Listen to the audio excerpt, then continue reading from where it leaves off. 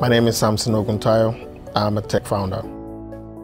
I'm the co-founder of Thribe, and Thribe is a platform that allows women from multicultural backgrounds to be able to book hair and beauty services on demand.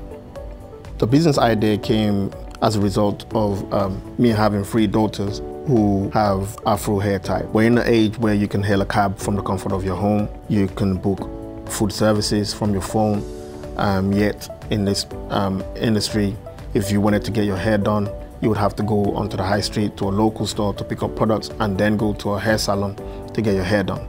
Over £5 billion is spent on hair services. About 80% of that market is accounted for by the black community. So you're talking about £4 billion on the hair services in the UK alone. It's a huge market.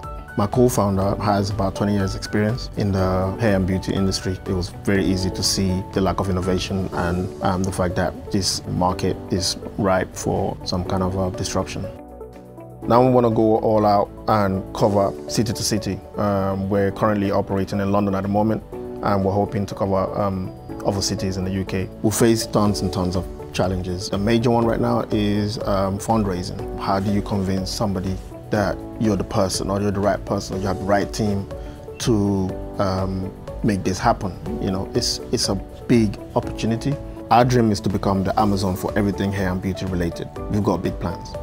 Coming across the Stride One Tech, I was able to find that there are people who were actively trying to open doors for some of us that wouldn't have been able to have these doors open otherwise. My message to the underrepresented founders would be that this is a marathon, not a sprint, and the Silicon Valley stories are a bit far-fetched.